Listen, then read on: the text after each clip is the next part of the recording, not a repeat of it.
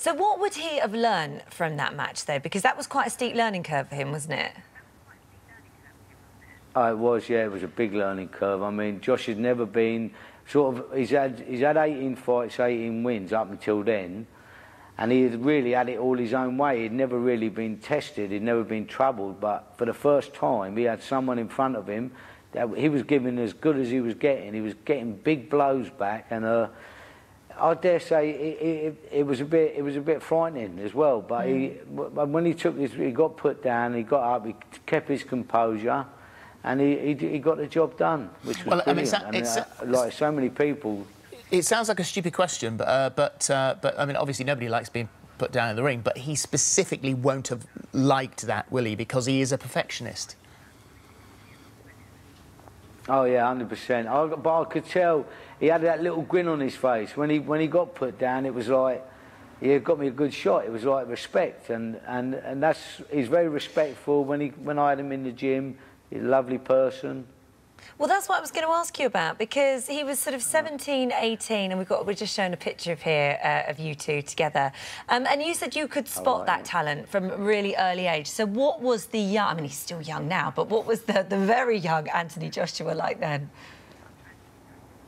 When he come in at 18, he was really bubbly, happy-go-lucky chap. Sometimes I have a little bit of hassle with boxers and with, like, they want to have it outside. I never had any trouble with Josh. He was very respectful, so really good upbringing. Obviously, his parents taught him right, and as I say, he got into a little bit of strife on the streets, and boxing gave him a real focus in life, and it made him the man he is today, I think. So, I mean, it was his cousin Ben who brought him in. I think originally he just came in for a fitness class, didn't he? Yeah, I think so. I think it was like. Ben said to him, Ben Alimi, who was one of our boxer at the time in the gym.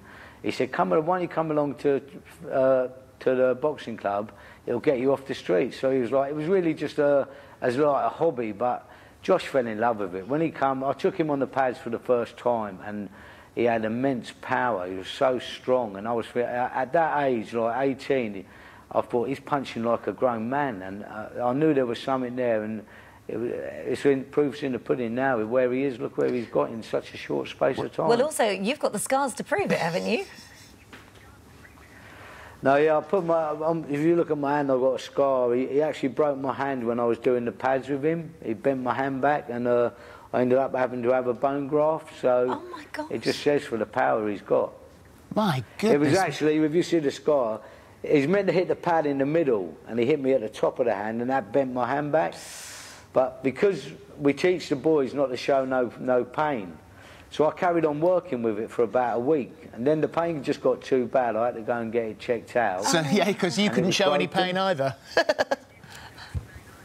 No, I just had to keep a straight face, and I'm like inside I'm crying, but it's like obviously on the outside, it's like you're taught. From a very young age as a boxer, I started when I was 12, so you're taught not to feel any pain, and it does make you a little bit heartless. And do you know what, though? He hasn't forgotten you, and he hasn't forgotten the club, and he obviously knows that you and that club played a huge part in his career, and he did pay you back quite nicely recently, didn't he? Yeah, that's right. He come down, it was must have been a couple of months ago. He come down, he said, he had a little chat, we come in, had a laugh. And he said, come outside, I've got something in the car for you. So I've gone outside, there's a big brand new black BMW, and I'm like, he said, that's yours, that is? And I'm like, no, shut up. And he's gone, no, look, and he had my name on the number plate, and he's got a little engraving on the ashtray in the car saying, God bless, and Finchley ABC, Sean Murphy. And it's just like, I said to him, Josh, normally I've got a lot to say, but I was speechless. I bet you were.